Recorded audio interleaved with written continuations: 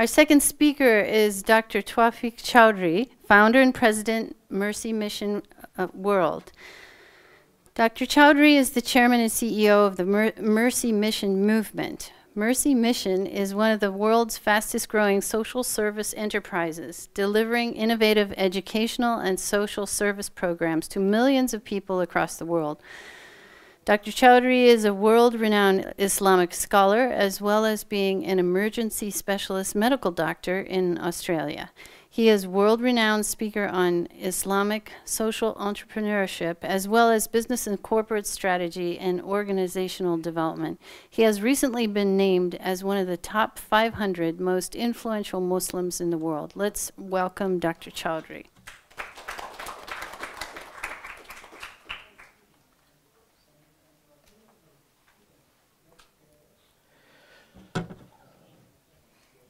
Ladies and gentlemen, welcome to our session today in this really interesting and very appropriate forum that we have. This is a presentation on wealth, on business and commerce, and people and their reasons for getting into corporate business and commerce worldwide. I want to start off this question by asking this really important question. Why is it that the world today revolves around making money? For what reason are we in business? What is the reason for which we struggle and strive every single day to do what we do in making all the money that we do worldwide? If you ask any company out there, they're very clear on what they want to do. We want to increase shareholder value. We want to be every single book in the world under 60 seconds, that's Amazon. We are in the business of making kids happy, that's Disney. They know what they want to do, but the question is why. Peter Senge says in his book, The Fifth Discipline, the question of why cannot be answered. And that's the real tragedy today. That today we can come to a conclusion that the most important reason for why we get out of bed today is the question that cannot be answered at all. And yet, Harvard Business Review says this. According to the Harvard Business Review, it says the single biggest motivator, for success in any endeavor, in any field, is the answer to the question why. If anyone out there, any motivator, any leader, any CEO, any president can explain why, yes, we can. Why? If they can answer why, then I'll tell you what, people will jump out of their beds to get up in the morning on Monday morning, and they will not feel that Mondayitis or the Friday syndrome of super happy on Friday and super crappy on Monday. They will not feel that. They will love their Mondays and hate their Fridays. And the problem is we just have no idea. Do you know what the problem is today? Today we tell people different reasons of why. Why are we in business? Because we're going to increase shareholder value. Can you imagine any employee in your 100,000 people organization jumping out of bed saying, yeah, I'm going to go and increase shareholder value today? What? This cannot be the purpose of why we're in business. This cannot be the purpose of why we struggle and strive and compete in the way that we do. This cannot be the reason why we do this. If anything, humanity should have taught us that money should not be gained for the purpose of money itself. It's for what that money will help us achieve. The outcome is what is more important than the internal value of money itself. If we can answer the question why, believe me, the world will move at a faster pace towards solving its problems. Just like when you press down on the accelerator, you can rev at 1,000, 2,000 RPM. But if you can answer why, then you will inspire energy and action in humanity. The common people will become agents of change, and they will understand the reason why they're doing what they're doing. And this is the failing of our leaders today, that they have yet to give us the energy of why, and so we rev on 500 RPM. I think my car goes at 500 RPM, but we should be running at 8 or 9. Move on. Look at this picture. Knowing a clear why gives us clear clarity on direction, on focus of where we should be headed. Not understanding why we're doing what we're doing gives us a huge fuzzy picture of the future. We just don't know what we want to do. Why are we doing it? Who's next? So if you are an Apple employee becoming the most richest company in the history of mankind, I mean, each Apple share is more than an iPad. Can you imagine that? This is how expensive the company is.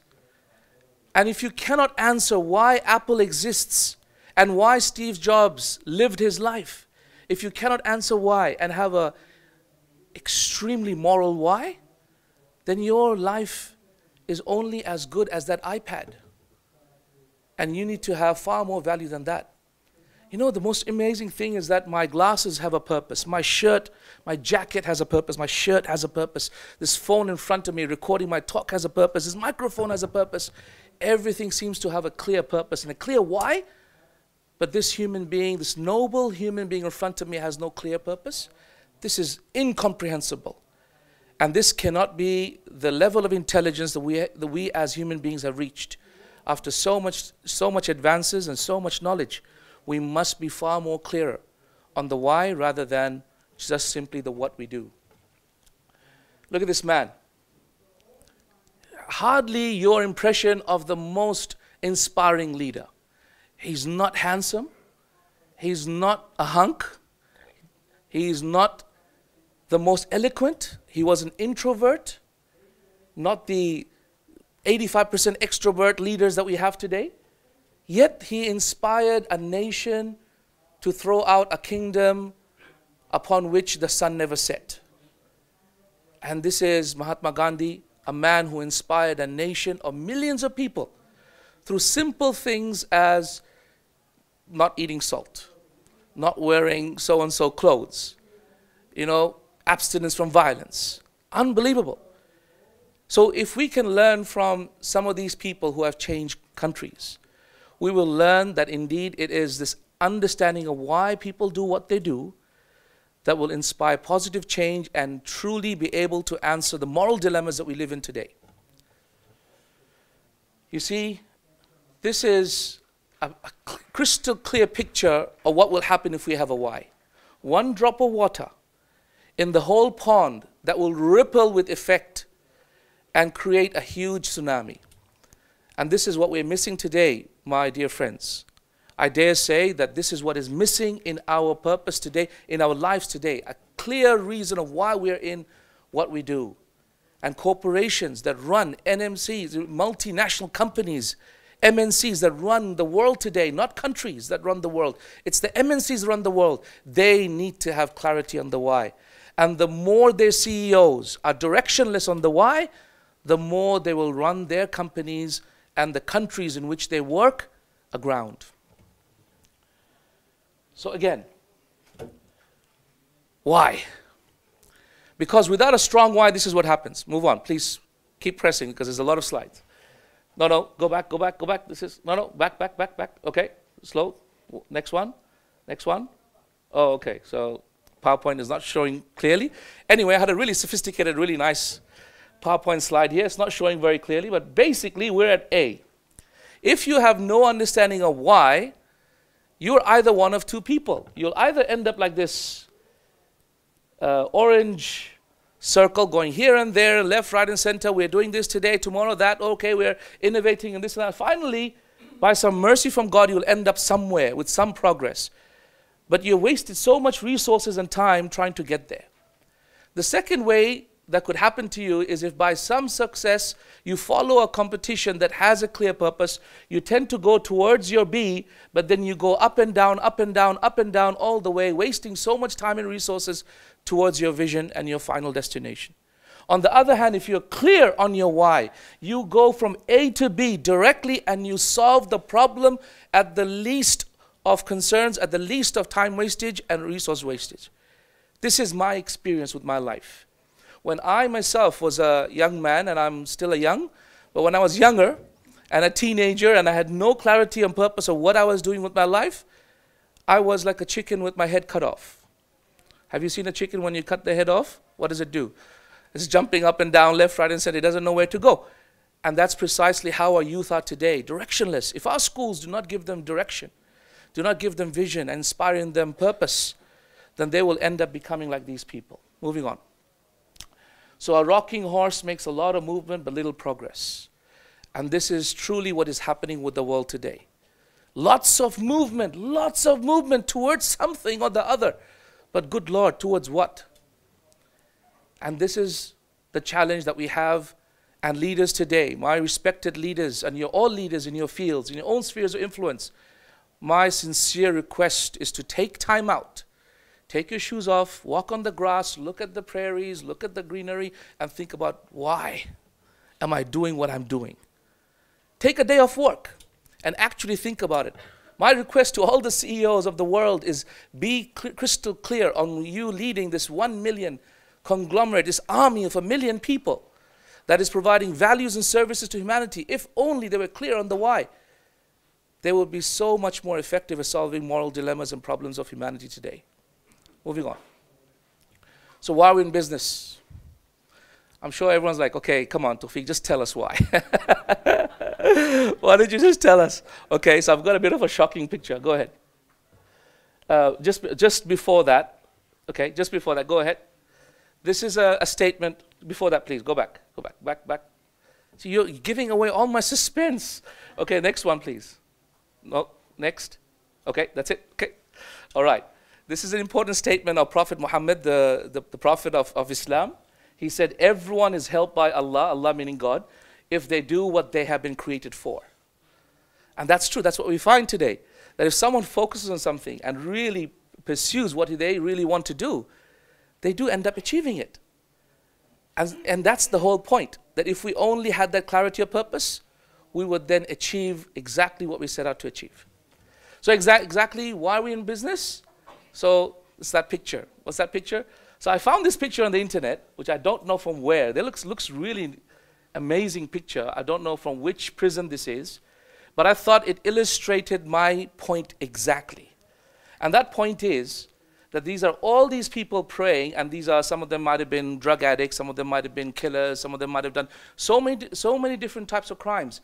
But you can all, and every sort of person can find purpose in some sort of religion. They can find direction, they can find absolvement of their sins, they can find clarity of vision, they can turn over a new leaf. And this is the real blessing of having morality based upon a religion. And that is, it gives you clarity of purpose. And this is the first reason why we should be in business, is that it should give you clarity of vision and purpose. The reason why you're doing it should be for a higher moral purpose. Whatever your reason is, but it should be for that higher moral purpose. The second reason is this. What's this? These are the children and the humanity of the world. That's the second reason why we do what we do, which is to help the people of this world. I'm about to finish, and I'm going to take one more minute just because of all the slight changes, if you don't mind. So according to the IMF, the number of people that are chronically hungry worldwide is 1.2 billion people in the year 2011. Okay? They published a report that said chronic hunger. What is chronic hunger? The gastric empty time of the tummy is about 4 hours. So chronic hunger is anyone who has not enough food for more than 4 hours, right? So you get only one meal. So that's chronic hunger. That means you are, you suffer all types of malnutrition. 1.2 billion people, that's 1 in 6 people on this earth is chronically hungry. That's a shame upon humanity, especially given the following fact. What is the cost of removing extreme poverty from this world today? The cost that was published by Oxfam in the report in 2012, they published a report, they said $60 billion is all it's going to take to remove extreme poverty so that we can provide water, sanitation, and we can provide basic health, which is immunizations, stop those diseases. So that's remove extreme poverty and a roof over their head. 60 billion for 1.2 billion people. Economics of scale will play into the factor, and so 1.2 billion people will be looked after. But here is the dilemma. What is the dilemma? The profit, I'm just talking about the profit. Yeah, the profit of the world's 100, I'm not even talking about the whole world, of the 100 world's richest people in 2012 was 240 billion. Meaning in just 1 year, if they just donated 25% of their profit of 1 year, we could end extreme poverty in this world. Now, will you tell me, please, why is it that they're not doing it? I'll tell you why. Because they don't know why they're in business. They've got no idea. So therefore, my respected elders and my respected gentlemen and gentlewomen, if we can answer this problem, just answer the question why, we'll solve all these problems. That's my statement today. Thank you. Wow. That made us think, didn't it? That was excellent. Very dynamic. Thank you so much. Let's give another hand for Dr. Chowdhury.